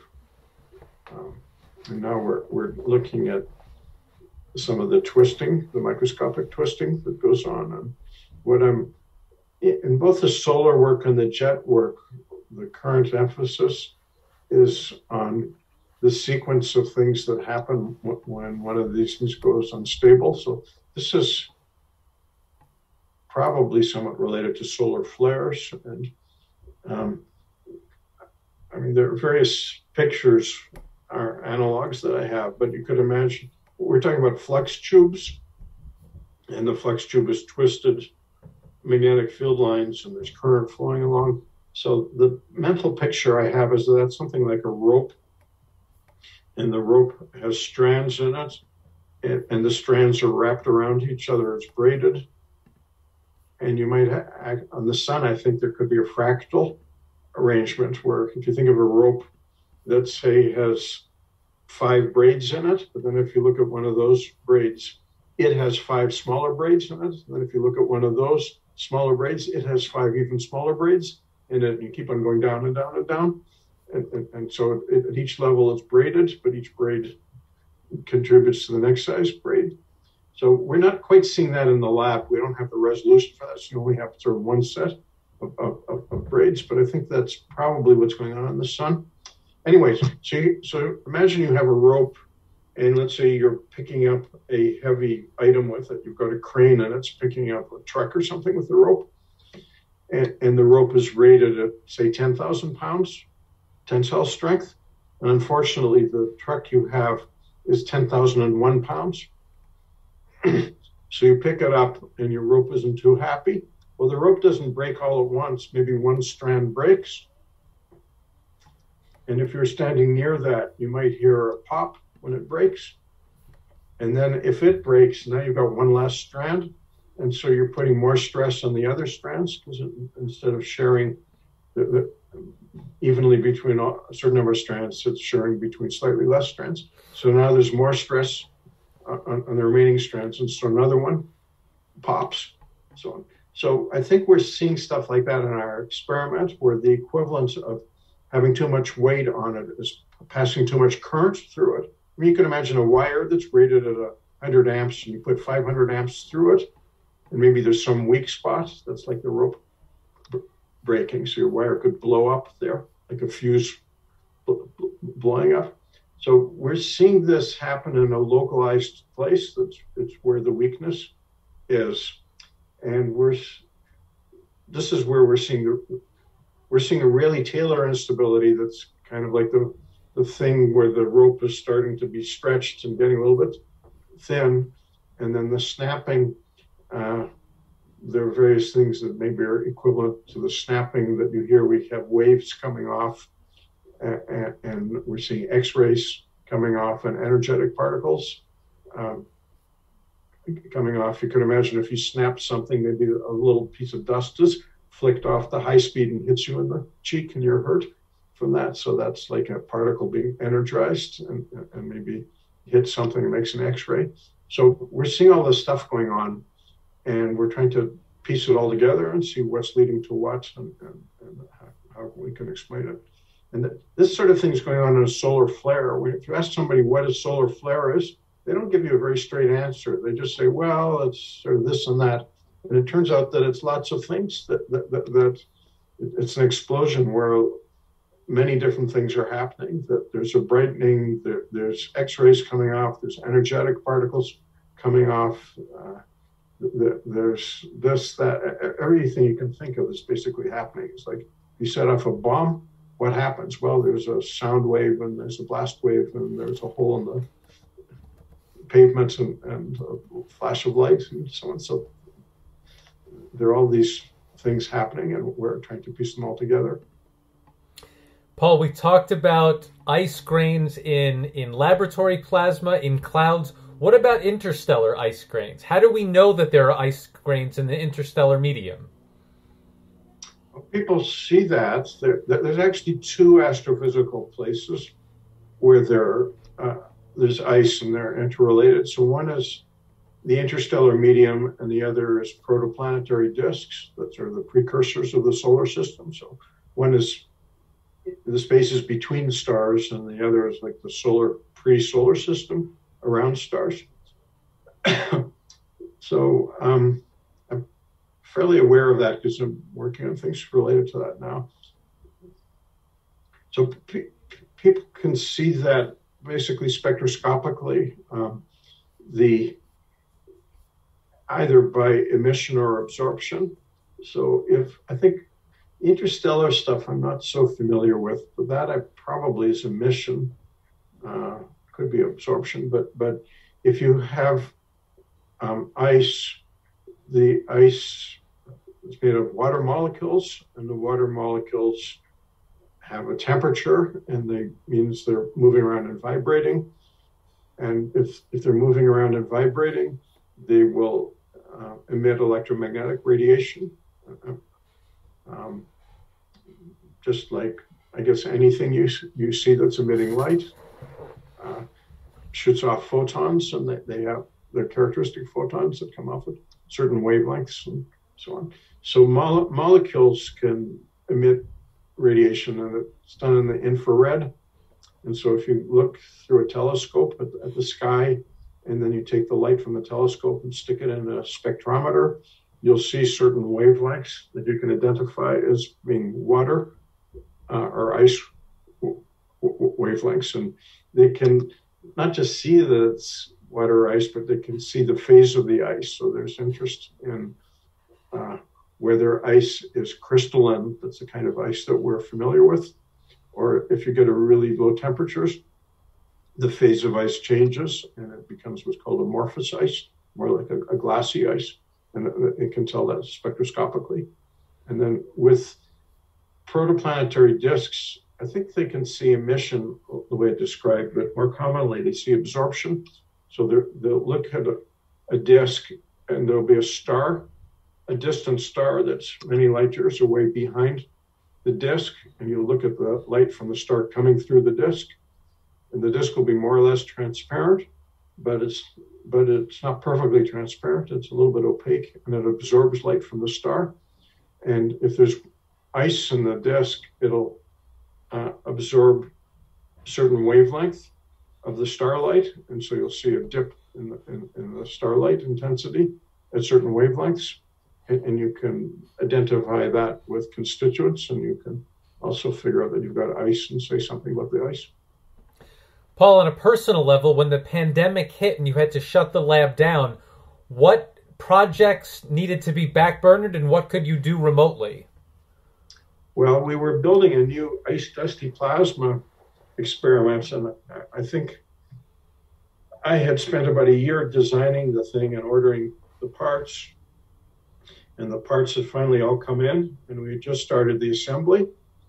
And then the pandemic hit, and so the assembly pretty much stopped for 6 months. And then I had a student doing that, and then he could come in a little bit, and he slowly put it together. So we put it together, but we lost at least a year of time, I would say, in that. And then the other experiments just stopped. People couldn't go into the lab for 6 months, and I had a new postdoc who came in. He actually learned how to use the equipment without anybody physically there. It was all done by cell phones and Zoom and so on. And it's as if I taught you how to fly an airplane by yourself. So that it certainly slowed us down. And then I tried to compensate for it by doing more theoretical design work at home. So I did write one paper at home that I probably wouldn't have written, or at least not, it wouldn't have come out so fast if I hadn't been stuck at home so much. This was something on ice dust. It was on why ice dust is elongated. And I had some ideas kicking around for years on that, but I decided to put some more effort into it and turned it into a real paper. And then one of my students had an idea. I'd give a talk on something that's related to accretion disks, and I was thinking about how something could be done. And he said he was taking a class that would maybe enable this to be done. So we worked on it, and this was all done by Zoom and no in-person thing, and it's all numerical calculation on computers, and that was extremely successful. We have a paper that's coming out right now on that, so we kept busy. And Paul, just to bring our conversation right up to the present, is your lab back up to its pre-pandemic level yet? Almost. People are wearing masks, but they're working there. I'm still working at home a lot. I'm not in the lab as much as I was before. I guess I got used to working at home, and I personally don't push the buttons on things in the lab or turn the knobs. I let the students do that, and my job is more to suggest to them what to do or to interpret what they've done or help them when something's broken. So those sorts of things don't really require my physical presence so much, although it's somewhat better if I'm there. But so I've been coming in more and more recently, but I'm still at home, and I kind of set myself up to do all my computer type stuff at home. So if I go back to work, then I have to do a big change to get back there. It's kind of the new reality now. Yeah.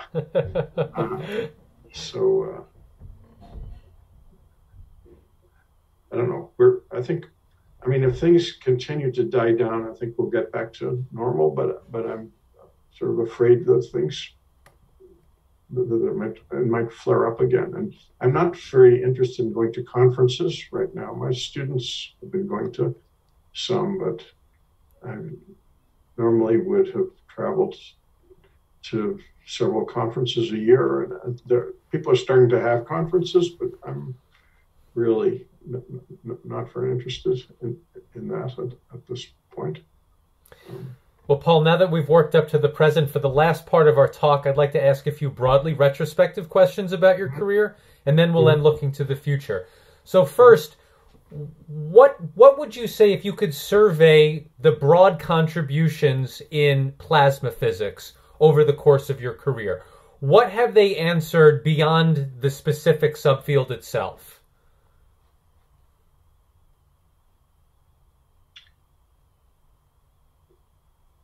Well, I think people understand plasmas a lot better than they did when I started. I'm operating in the areas of plasma physics that we've discussed. There are some other areas that I don't work on that we haven't touched, but that they have been influenced by the stuff that I'm working on. So there's a whole field of low energy plasma physics, which has got enormous industrial use. All the chips in your cell phones, there's a shortage of chips in the world, and you can't buy a new car because they don't have chips and so on. So you ask, how do they make the chips? Well, they make chips using plasmas, and there's a whole world of plasma physics there. There's multi-billion-dollar industry, and people. So, some of the stuff I do has some slight connection to that. The dusty plasma stuff has some slight connection to that. But I think people understand these plasmas a lot better than they did before. I think people avoided working with those plasmas for a long time because they're very messy. They don't have the elegance of the magnetohydrodynamics. The habit's more like getting into the messy real world of stuff, not the elegant things that high-flying physicists like. People have understood that a lot, and there's lots of money in it. So I think that's progressed a lot. And then in the fusion world, I think people understand the relevant plasmas quite well, and they're tweaking things now. But I think that's understood quite well. And astrophysics, I think, is still a bit of a frontier. I think there's lots that can still be done there.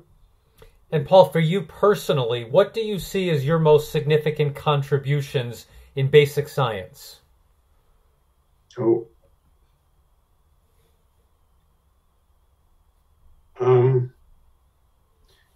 I guess the stochastic ion heating was something that I think was an important contribution over the years. That was something that started,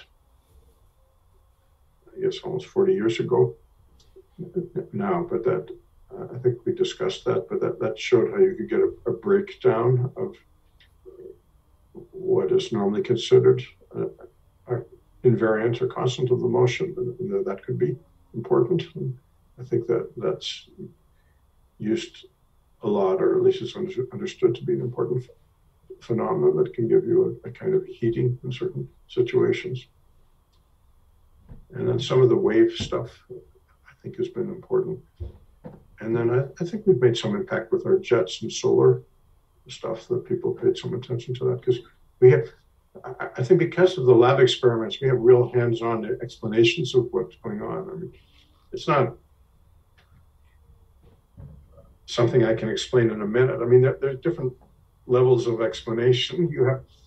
The question is, how long is somebody willing to listen to you? So if I could spend an hour with you on the jets and draw pictures from the wall and so on, you could walk away and have a pretty good understanding of what's going on. And I don't think people had that sort of explanation before in our work. I guess I always like to have an explanation for what's going on that you can understand in a hand-waving sort of way. And I think a lot of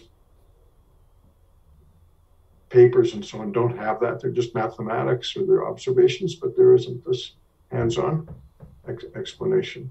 And I think you should be able to do that in much of plasma physics. It's a classical field. It's not like quantum mechanics where you're introducing concepts that don't make any sense intuitively. And so this, in the end, should be intuitive. And so you should be able to explain it in an intuitive way. And if you can't, then there's probably something wrong. Paul, what about on the applied side? Where have you seen the most impact in applications, in translating the science? With plasma physics? Well, there's plasma thrusters. People have made rocket engines that are used in spacecraft now. They're used for making minor adjustments in spacecraft orbit or to change the direction the spacecraft is pointing. There also have been a few spacecraft where the plasma thruster has been used to propel the whole spacecraft. That's not common, but the plasma sort of attitude correction stuff, I think, is common. So that's an important contribution of plasmas. They said the making of all the chips that we have is something where an application or a world wouldn't exist if you didn't have plasmas doing that.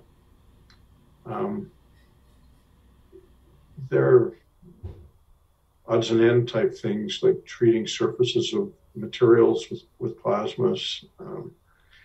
I'm not sure if I can answer this question so well. There are colleagues of mine who specialize in drawing long laundry lists of plasma applications and telling you how you can't move, for 2 seconds without being affected by a plasma. But I don't have that at the tip of my tongue, but there are such things.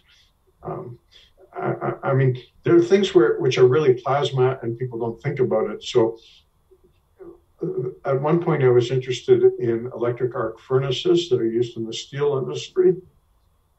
So when you get tired of your car and it starts leaking oil and it costs too much to repair and you decide to junk it, it goes to a junkyard, they don't just throw it away, but they melt it down and make steel. Are you there? I'm here. Yeah. They make steel and make a new car out of it. So how do they do that? They have a big vat that they put scrap steel in, and they have an electrode where they draw an arc and heat it up and melt it. And I used to think that this arc was melting it through the heat of the arc, but then I realized that it's actually a jet, a little bit like the jets that I have in my experiment. And when the jet hits the steel, we were asking about stagnation, the jet hits the metal and it stops, and all the kinetic energy of the jet gets turned into heat in the metal and melts the metal. So it's actually somewhat related to our plasma jets. The parameters are a little bit similar, except in our experiment, we do it for microseconds where they do it steady state. So we have 100 million watts, but it's just for 10 microseconds where they have 100 million watts day in and day out. And I was interested in that a long time ago, and I had a patent related to that. And visited a steel mill and tried to get the steel companies interested in a way of stabilizing these arcs. So anyways, all the steel we have, maybe not all the steel, but I think over 50% of the steel that's used in the country comes from electric arc furnaces. So that's an application of plasmas. There's not a whole lot of research going on it because it's a mature field, but so there are many various things like that where there's plasmas. There are people who are trying to use plasmas for medical purposes. Now you can have plasma torches that will cut skin and do it in a way better than a scalpel, and there's a whole group of people doing that sort of thing, or they'll kill cancer cells, and I mean, you name it, somebody's trying to do something or other with it. So I have not really ventured into all these far out things, but I'm aware that you can draw a long list of them and show that plasma is somewhat ubiquitous. Finally, Paul, looking to the future, for your students as they're looking to chart their career, what's the frontier in plasma physics, and how will that influence what you want to accomplish for however long you want to remain active? Well, I think the frontier now is to, in my mind, at least what we're working on, is to look at the interaction between different scales where you have different kinds of physics. There's a large scale physics, and there's a lot of small scale physics, and there's some kind of gray area in between where the large scale is driving the small scale and the small scale's driving the large scale. And this more complicated situation where you can't just write down a simple equation and say, okay, we're going to ignore the small scale and just talk about the large scale, or vice versa. We've got to have it's almost like an electrical circuit where you've got a battery and a wire and a resistor. So if you're an old style physicist, you just worry about a wire and you just say, oh, there's a current flowing in the wire, and that's it. And then another guy might just talk about resistors. Well, resistors heat up and doesn't know about wires. He knows about resistors. And then somebody else is studying batteries and doesn't know about wires and so on. But if you wonder, how does the wire affect the battery, and how does the battery affect the resistor, and so on, they're all kind of coupled together. And I think that's the frontier from my point of view. Because the real world, if you didn't have that, say if you looked at the solar flares, for example, if you just had one model, then the thing would just sit there and it would do the same thing over and over again. But if it blows up at a certain point, it's like the story of the rope breaking. You put on too much force for the tensile strength, and then you want to study, well, why does it break? You have to start understanding tensile strength and how the molecules hold the rope together and how they detach, but that affects the thing breaking, and so you've got to look at multiple scales. So that part I think is interesting, and we're doing that. And then I think also there are sort of unknown unknowns, as was said by Donald Rumsfeld. I guess I'm not saying I'm a fan of him, but I think the phrase has stuck. The phrase has stuck. Yeah. So I think just not having a plan, but keeping your eyes open for new opportunities is very important. Yeah. And trying to see things in a different way or looking for unexpected things is very important. So I think that more progress is made that way by seizing new opportunities and exploiting them than by having some 20-step plan that you methodically follow through for 10 years. I don't think that works. And that's something you can always be confident of. There will always be the new opportunities. I think so. I think also you have to keep your eyes on what's going on in other fields, because even though you might not be so interested in other fields, there could be a technique developed in another field that you can apply to what you're doing, or there could be a device developed. I mean, say right now, the cameras we're using can take pictures as fast as 5 nanoseconds per shutter speed and so on. But maybe there's some other field where somebody has come up with something that does it at 1 picosecond or something like that. And if you don't pay attention to what's going on there, you wouldn't know about it. But if you pay attention and you discover, hey, this exists, then you could bring it from another field and use it. And conversely, hopefully plasma physics does something once in a while that would be useful to other fields too.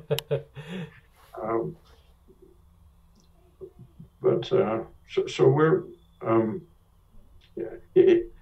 I think one of the things I'm doing is continually bringing in technologies from other fields to diagnose our plasma. So when I started, I didn't know much about spectroscopy or about X-rays or about mass spectroscopy and so on, or high-speed electronics, and had to learn all these things and bring them in. And so I think there continually will be new things that one can learn and bring in. Paul, it's been a great pleasure spending this time with you. I'm so happy we were able to capture all of your perspectives and insights. I'd like to thank you so much for doing this. Okay. Well, thank you very much.